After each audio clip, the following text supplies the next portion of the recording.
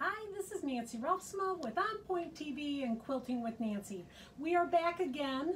We did try to do this video last night and we were just having way too many technical difficulties. We think we've got everything handled. Please pray for us. Okay, so technology aside, I've got a really cool quilt I want to show you, and I want to show you the quilting that I'm going to do on this quilt. So this is the pattern. My friend Marty purchased the pattern. We're not really sure where she purchased it because she's one of those that buys something and then doesn't do it right away. Love you, Marty. So this is one that she finished, and it's going to go in her Florida house, which is absolutely perfect for this beautiful sea turtle. And the pattern is by 4th and 6th Designs. Now, here's the thing. I don't think they're in business anymore. They were two sisters. They had really cool designs, and the neat thing about their designs was the way that they appliqued the designs. They do have, however, some videos on their YouTube channel. So I can't remember it's 4th and 6th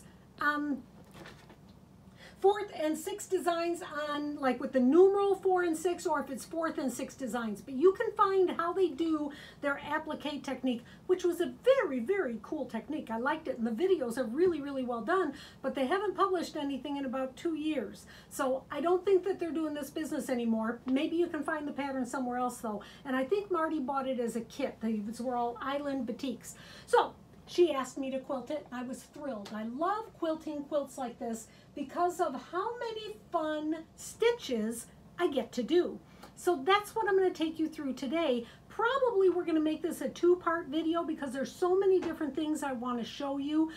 So it should be pretty fun. Before we do that, let me show you the tools I'm going to use as usual. So I'm going to use shiny polyester threads on the top. So these are from Floriani, which really is more for embroidery, but they're absolutely fabulous for quilting as long as you put a polyester in the bobbin. So the polyester that I'm putting in the bobbin is the Super Bobs from Superior. This is with their bottom line thread. Now the Super Bobs are pre-wound with a cardboard casing that you dispose of afterwards, and in this machine they are fabulous. They work spectacularly. They might not work in every machine, so you've got to check to see if they do. If they don't, you can just purchase the regular bottom line thread and put it on your regular bobbin. So with this very fine weight, 60 weight in the bobbin, and this 40 weight in the top, my tension is supreme. It just is really shiny. So I've got the Floriani. I've got some Magnifico from Superior. This one, I've got a couple of really big, huge spools of this too, because, I mean, do you not love that color? And then I also have a Robinson Anton that's a rayon. Back before they started making all these fabulous shiny polyesters, you used to have to always use rayon. Well, I still have it, and it works great, so that's what we're going to use. I'm going to use a top stitch needle in a size 90. I like the size 90 because it just seems to work with all of my different threads. I'm going to use my Sort Quick. So this is for keeping my hands a little bit sticky, which works really, really great. If you just notice that bump, it's my very large cat bumping Athena's legs. So it's not a technical difficulty, it's a kitty cat problem we're having. So, okay, RC, you can go now. All right, then we're also going to use the pins. So this is my pin tray. This is where I put all of my safety pins. I'm able to put them all, keep them all organized. We are planning on doing some sort of a kit for this. So if you're interested in getting this kit, Fireside Quilts is going to put together a kit with the foam and the pins and everything. So you'll have everything together. And then later on, I'm going to show you this new tool from Martelli. Now Martelli does a lot of cutting tools and tables. They've got that one rotary cutter that's used for while you're sitting down for people that can't be standing up so much. And they've come out with some quilting tools. And I gotta tell you, I wasn't prepared for this, but I kind of liked them. So I'm gonna show you how these work too. And there's a couple, there's this much bigger one, and then there's these little ones that are for the palm. Liked it very, very much. So before we start, I'm gonna take the camera from Athena and show you some close-ups of the quilt. All right, so not a technical difficulty. Don't want to show you too much of the studio. All right, so this is the quilt as Marty made it. She did a beautiful job. And what I noticed right away was the quilt top was now flat, not flat. So raise your hand if you've ever made a quilt that was not a flat top. Yep, everybody's hand went up because it happens. Sometimes it happens maybe before you know better about different piecing techniques, but it definitely happens if you're doing an applique, machine applique technique like this. So as I mentioned earlier, their technique is to do a lot of the stitching right on the edge of the fabric, and it works great. It looks fabulous, but the top is not flat. Now, if you look over here at this corner, this is the corner that I have completely quilted all the way up here to the Mr. Turtle's foot, all the way down here. I mean, flat. That just is super flat the way it's supposed to be. It's got some great texture to it, and I did some really fun quilting designs. I wanted to do that much quilting anyway, but I had to. For instance, look at this piece up here. It is so bubbly. There's so much fabric there. And then that brings me to the turtle. Now, a lot of people might look at a design like this and think, well, I don't want to quilt on top of that piece because I want that piece to bump up and be dimensional. You have to. You cannot not quilt a large section like that. It's called equal density of quilting. The quilting needs to be of equal density. If not, you will get some really obnoxious bumps, especially when you wash the quilt. And so some of you might be thinking, well, I would never wash this quilt. It would be a wall hanging. You have to wash a quilt. At some point in time, they have to be washed. So now I'm going to give this back to Athena. All right, so to start with for this quilt, the basting I did just like I normally do. So if you want to reference that, the Great Basics is the quilt that we just finished a little while ago, and it has my basting technique where I spray size the backing, I use the 505 adhesive to hold it down, then I put the quilt down, and then I use the safety pins on top of that. The first quilting I do is this very edge. So I just did a line of stitching along the edge. Normally, I will then go around the quilt, maybe on the border. But with this design, it just didn't seem right to me to do a long straight line throughout it. I didn't want to do that.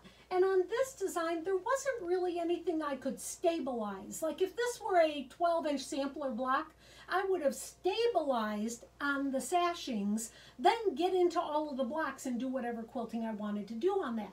With this, I couldn't do this. There is no straight lines. So I started with the stabilizing on these kind of long blue sections.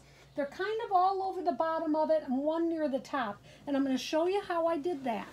So coming in here, this is the last one that needs to be done. And I'm going to take out my safety pins, put them over here to get into my box. And you can see how puffy it is. Oh, come on, safety pin. There it is. You can see how puffy it is. So what I want to do is a line of stitching just on the inside edge of this little blue, I don't know, it looks like a little river, but I don't think that's what it actually is. I already have the Sort Quick on my hand. I've got my thread in my bobbin, and I'm ready to quilt. So I always start with a few really tiny stitches. I work with my needle in the down position, and I'm just going to go kind of right along this edge. Now, one thing that's cool about this applique technique that they do is they do not use a fusible adhesive like Steam-A-Seam or Wonder Under or Heat and Bond or Hot Fix of any of those. They actually put it down with freezer paper and secure it with Roxanne's glue. Well, that makes the quilt very nice and flexible, but I'm noticing that every once in a while when I get near the edges, and you might be able to hear it, it's kind of popping. And I think that is the drops of Roxanne's glue. It doesn't seem to be hurting anything, but that's just one little issue. So I've sewed that little stabilizing strip, so now I'm able to get in and quilt these sections. So before I quilt a section, I want to draw a section. So now I pull out my pen and paper. Oops. It's got stuck on something. And this is what I'm going to draw.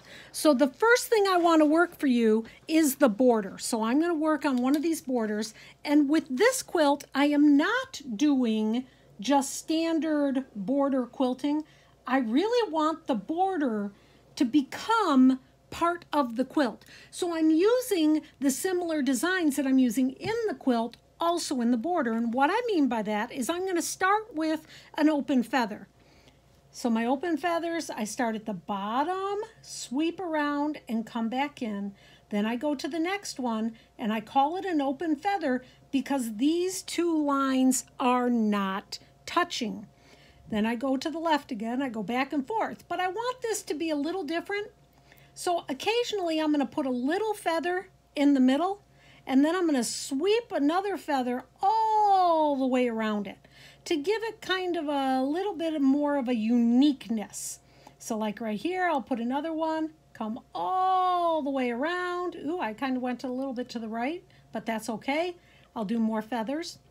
So that's kind of what the feathers are going to look like. But then I'm going to add to that some circles, some pebbles, where I'm going to go around and around and around. I don't want to do too many because I want to quilt it for you. Then I'm going to go back to doing a feather.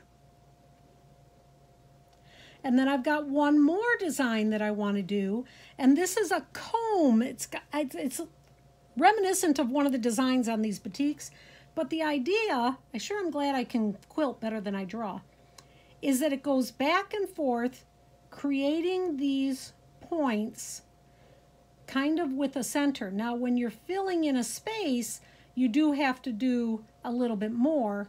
And so if I go around the corner, I don't know if I'm going to use this to go around the corner, but it would be like that. So kind of back and forth, and then I would go back to my feathers. So that's the intention. Those are the designs that I'm going to use on the border. So now let me find where on the border we're going to work. All right, so we got to come, oh, it's right here, how convenient. Okay, first things first, I've got to change my thread. I have this blue thread in, and I want to put in one of the green threads. While you're doing that, Yes. we had a question. Oh, I love questions. What is the lickety grip that? It's called Sort Quick. Sort so Quick. You can purchase that at firesidequilts.com. Laura was able to find a vendor. It's really very, very nice. It's so similar to what Lickety Grip was, but it's got that large section of it, so your whole hand goes on it, and it goes on really, really fast. So whereas I was crying when Lickety Grip went out, and whoever decided to do that, not cool, but I have found a replacement, so I'm okay. I will survive. So you can find that on Fireside Quilts, along with lots of the other things that I use. All right, so we are now, nope, we are not threaded. This is not my icon, which threads like, you know, a little magical. All right, so now we're in position, and I'm going to do this corner, and I'm going to take and do the feathers around the corner. So kind of watch as I do that. Doing feathers around a corner is something you got to get used to. Not everybody, I don't know how to describe it. It's like driving, if you ask me. You get more and more comfortable with it as you go. So I'm going to come out a little bit, but then I've got to cut this tail of the thread. Now I had cut my thread, so I know that I just have a little bobbin in there. And then I'm going to come to a bigger one, so I'm creating that kind of funky feather. I also, let me get to an end, I want you to notice that I'm staying 1/4 of an inch away from the edge because that's where my binding is going to be, and I don't want my binding to be on my quilt. So now, to the left, I'm going to make a smaller feather.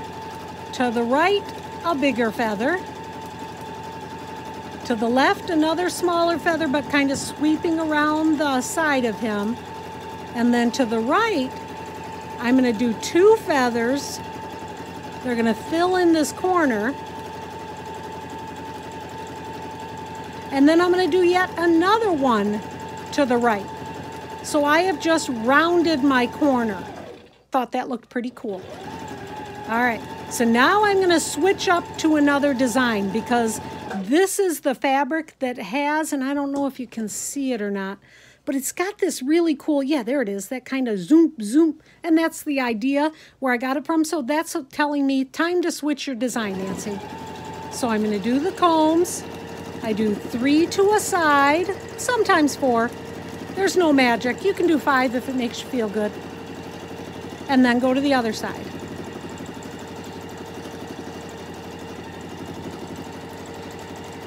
Three more here. Then go back to the other side. So this is not hard. I think the hardest part about doing these combs is keeping your tempo the same.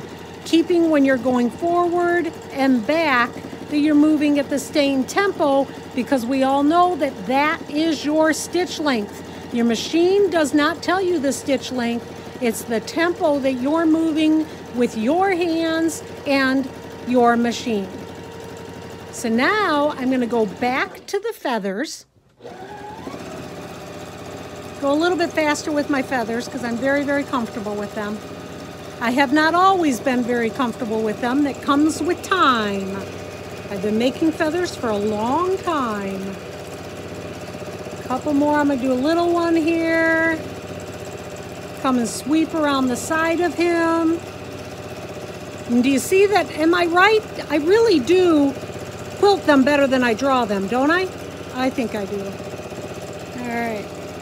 And now it's time for me to change the design again. When I get to this light yellow one is when I want to go to the pebbles. So now I'm here. I'm going to do one more little feather, I think. Yeah. All right. I'm going to turn the quilt a little bit. Do one more little feather, and then I'm going to do, let's see if we can get a little bit more light down there. How's that? A little better? Okay. So I'm going to do one more little feather in the middle, and now I'm going to start doing pebbles. So the idea of pebbles is to go around the edge of the pebble. Sometimes you go twice, sometimes you go once, and oh my goodness, sometimes you might go 3 times. You just kind of never know. You're just trying to fill the space so that it looks like pebbles. And if you think about where Mr. T, the sea turtle, would be swimming, he would be, you know, we actually saw a sea turtle off the coast in Hawaii. That's when my obsessions with sea turtles began. It was so, so cool. So like here, I'm going to do a little pebble, then a big pebble, sometimes going around different amount of times to give it different texture. It's that in between the pebbles that really gives it that really cool look. So I'm going to go all the way over here, just kind of weave my way through the pebbles to get one more pebble here.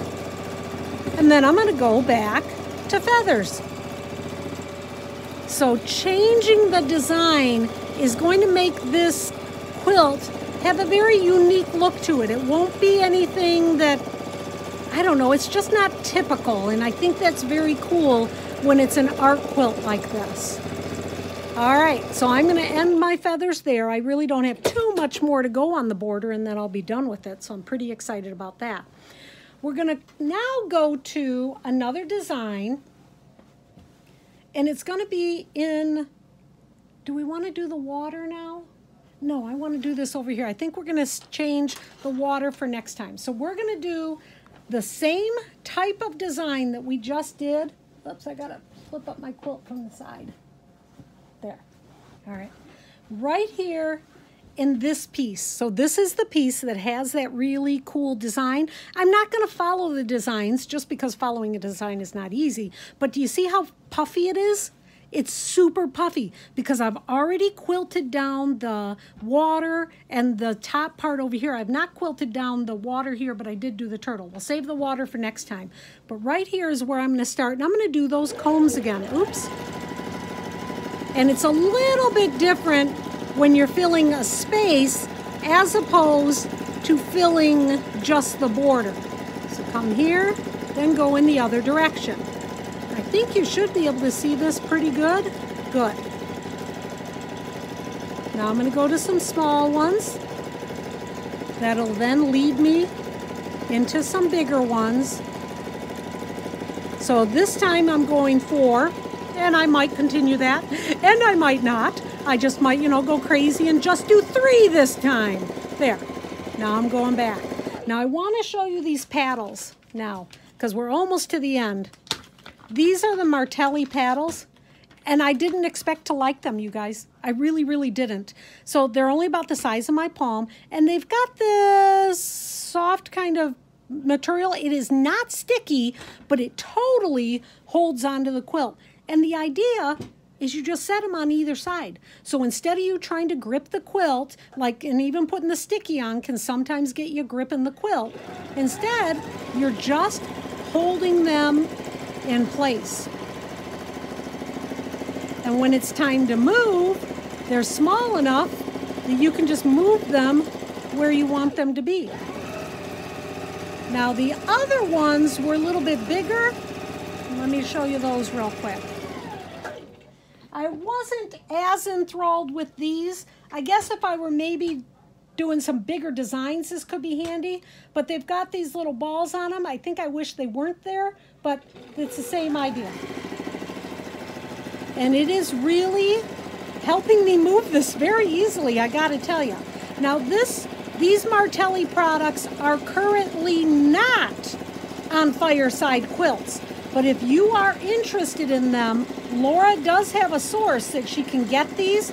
So just send her an email right through the website, or if you want to send it to me at quiltingwithnancy@gmail.com, I will be sure that Laura gets in contact with you and that she gets these paddles to you. I must tell you though that just these little ones have a retail of about $35.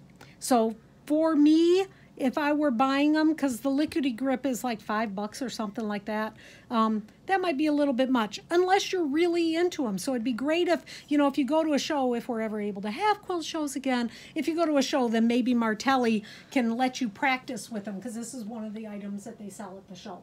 So we covered the border, and we covered doing the combs in one part of the quilt. Next time, we will talk a little bit more about working on the turtle, and we'll also work on the water and some other designs going on in the Mr. T quilt. If you have any questions, again, my email is quiltingwithnancy@gmail.com. I hope you like this video. Please give us a thumbs up. We really like that. Share the video with your friends. I love that too. And thank you all very much. We did we have more than 40,000 subscribers now on our YouTube channel, and that's very exciting. I thought if we ever had 2,000, that would be really cool. So 40,000, seriously, that's just outrageous.